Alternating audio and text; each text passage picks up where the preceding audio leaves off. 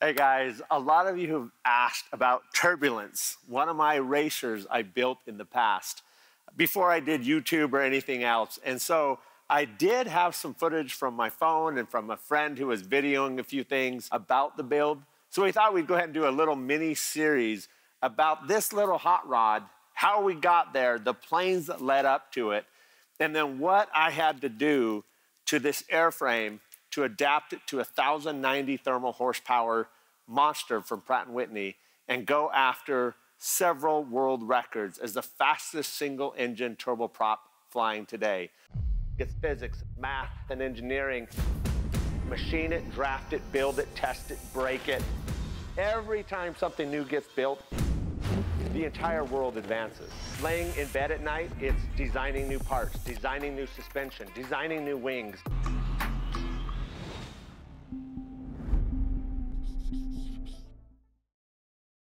If you're new to my channel, I'm Mike Patey. I am an aviation enthusiast.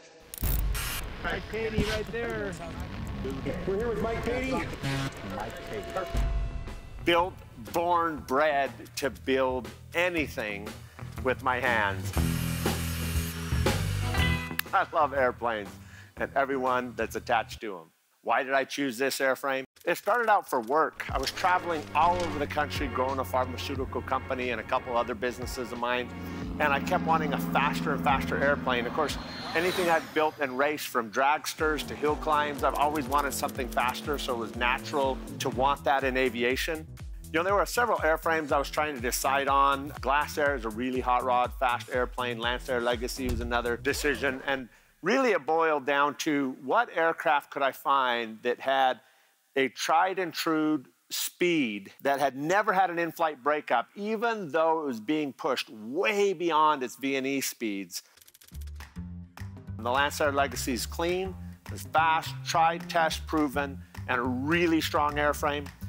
And so after building my first one and then a second and a third and multiple versions, not just changing one airplane, but multiple ground-up Lancer Legacies, it was a natural evolution to say, you know what, let's gut this thing, make it stronger, make it faster, and make it my commuter for work. Hey, gears coming up. All right, let's bring it in. Okay, I'm watching this side. Okay, I got this side towards you. Slide both wheels, aiming for the black marks. Whoa. I faced several challenges before I started Turbulence, and it had to do with several things. Weight and balance became an issue, how I'm going to balance that much engine. Just how to get that long of a nose and keep the stability in the aircraft became a huge challenge. Where to put the fuel for an engine that can burn as much as 60 gallons an hour cruise, and significantly more than that if I'm rolling all the cold to it and trying to get to altitude in 2 or 3 minutes.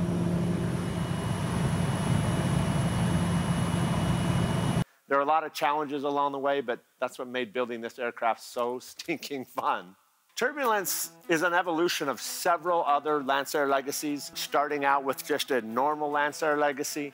And then I built a twin-turbo Lancer Legacy. That was a 540. And then I built a new Legacy with an 8-cylinder engine. And then I thought I want a little more than that.